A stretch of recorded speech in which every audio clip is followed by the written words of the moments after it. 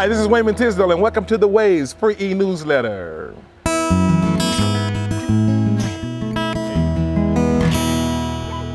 just really loved music and wanted to learn how to play bass, so I would sit on the front row and watch the groups and bands play, and I would look at their fingers and see and count the frets and keep it in my mind what they were doing, and I would go home and pretty much play.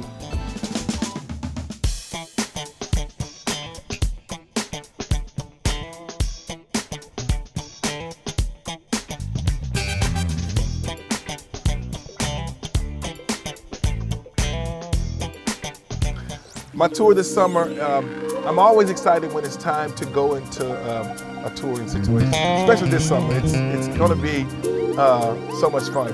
I'm touring with the Rendezvous All-Stars, which is myself, Kirk Whalum, and Jonathan Butler, and we tour the whole country.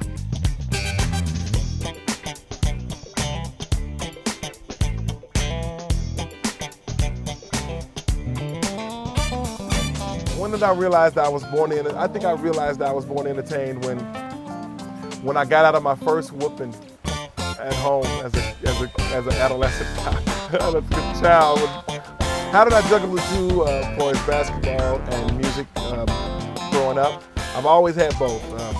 People would see me on national TV playing basketball and then come to church the next day and see me playing for the church choir band. So I was always that person that love doing both things, and I really think that the only way you can be successful at either of these careers, you have to pretty much love 100% what you're doing.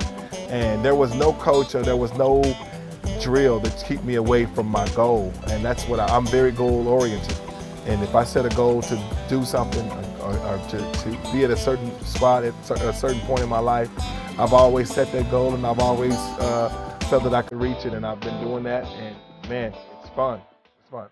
It's funny. I mean, I think the way I got there is because of through failure. You know, I failed in the 8th grade for being there for my team, and I had a really bad game, and we lost the game, and that just changed my whole attitude when it came down to being on top and ready for whatever and for whenever the time came for whatever it was to do. I was going to be on top of my game and ready to go.